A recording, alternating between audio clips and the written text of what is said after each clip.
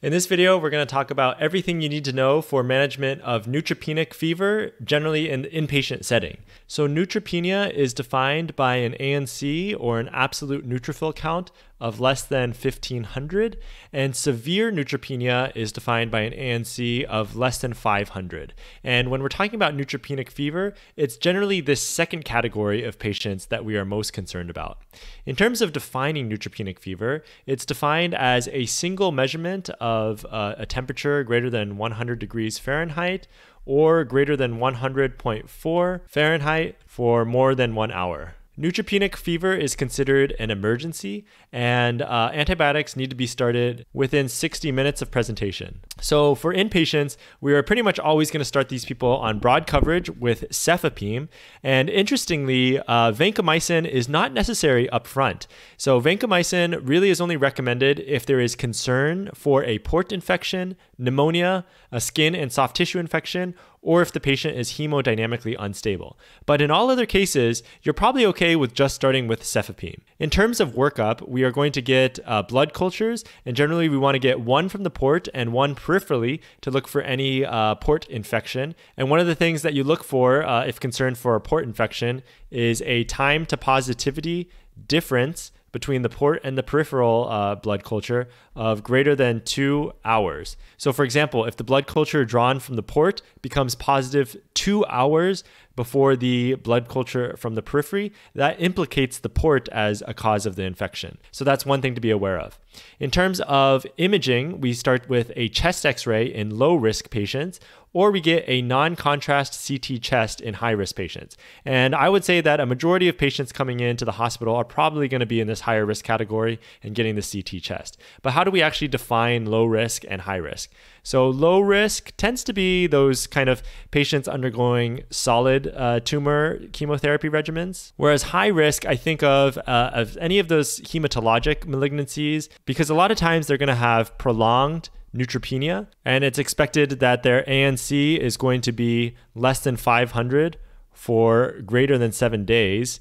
And then any other active medical conditions or renal impairment or liver injury, these are all patients that would fall in the high risk category. Okay, so again, chest x-ray in low risk patients, but more often we're going to be getting non-contrast CT chests in these high risk patients who are coming into the hospital.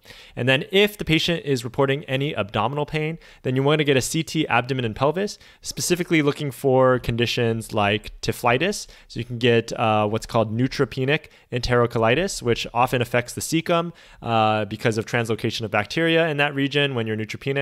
And so you get this right lower quadrant pain.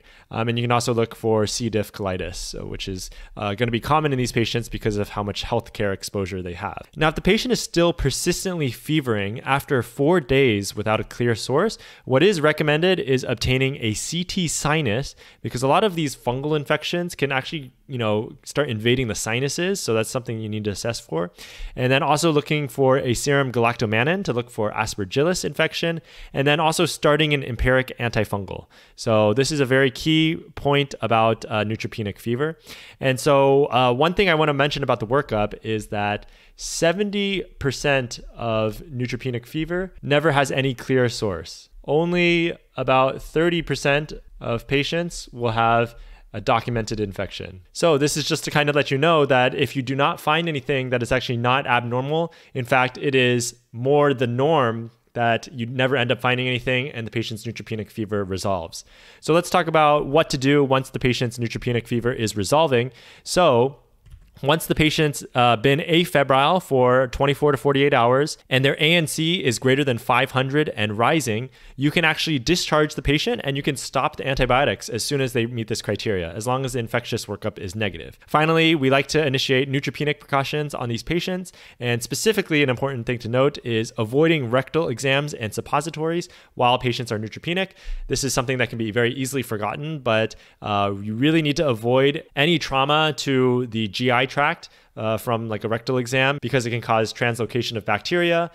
Usually our gut wall is filled with white blood cells that can kind of combat any bacteria that gets across. But when you're neutropenic, you're just going to become, acutely bacteremic if bacteria translocates. One last thing is, prophylaxis. So what patients need neutropenic fever prophylaxis with antibiotics? So typically, again, this is usually going to be those hematologic malignancies, but anyone, again, kind of in this high risk category where it's suspected that they're going to have prolonged neutropenia of ANC less than 500 for greater than 7 days.